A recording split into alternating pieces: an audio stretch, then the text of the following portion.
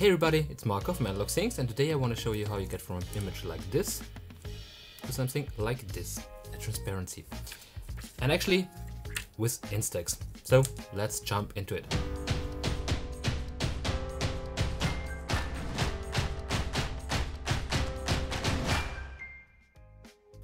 So a lot of you guys watched the video of transparencies with Polaroid originals, and there were a ton of questions in the comments below if it's possible with Instax. I always answered, I don't know yet, I know, and like, yeah, it's like one of the most commented things. It's like, and it's repeating every week at least a few times. Is it possible to do a transparency with Instax? And till the day, I always said no. I haven't found a way. I used bleach, I used alcohol, I used different chemistries. I use stuff that I don't want to breathe in. I use different timings and everything, but I couldn't manage to do a transparency. That Fuji film is really strange. It has a lot of layers, and you wash one off, you rip one off, you destroy one, you get nothing, and so it was kind of a failure and failure and failure. And I spent a ton of film just like trying to get that layer off. But at some point I started thinking, when does the transparency with Polaroid originals work best? That's actually at the point the film is developed, and then you have a few seconds where the chemistry is drying, or with Polaroid originals you have a few minutes where you actually have the time to separate the film and have a clean transparency without any help of anything else.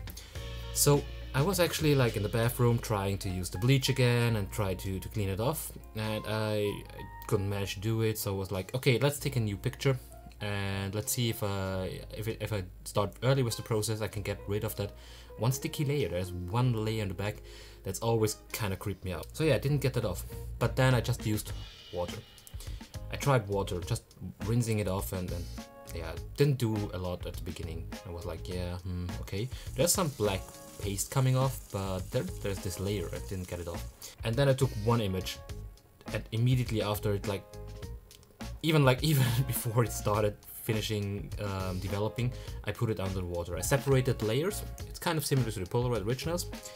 What I prefer now is actually to cut around the edge. So if you have that Instax frame, I prefer now to actually cut around the frame, leave about 1 millimeter of frame around the image, then put it on a glass, mirror, some smooth surface where you can actually put it on. After that you put it on, start rinsing it with water. I used pretty hot water, like 50 degrees plus. My tap water comes out like at 55 degrees, so I use that. Just put it under the tap and let it rinse. And when you start rinsing it, there's a lot of black color coming off. So I don't know what's in the Fujifilm. I always recommend getting gloves. Wear gloves if you do stuff like that. They can save your health and yeah, prevent something bad happening. So I used gloves, I used really hot water, which I thought my hands would burn off, but I saw something, it changed. So I cleaned off the first layer, then there's a second layer. The second layer is kind of strange. So you see the image, it looks like the negative, and then you need a cotton sponge or something like really soft, and start rubbing it over that surface. If you have a really contrasty image, you would start getting black spots there. First layer will come off easily, and then you will see some black spots, but we need to get rid of that too. We need to get to that white milky layer. So what I do is just like use a circular motion to slowly clean the back. Work your way slowly with some pressure and just circle all the time around the negative. And you will slowly get to that white layer.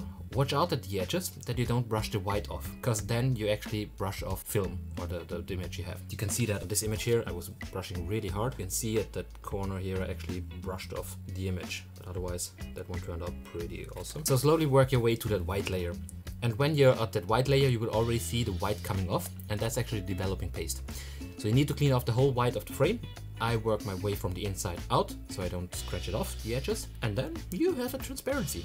It's easy as that. Yes, you will have some scratches, but I used nothing than water, like hot water and a cotton sponge. And that's everything. Like just cotton cleaning softly that image, and you get a transparency with Instax. But the main part is, it's time sensitive. You can't do that at any time. You need to be like at the point where it's developing, and I normally start before it's finished developing.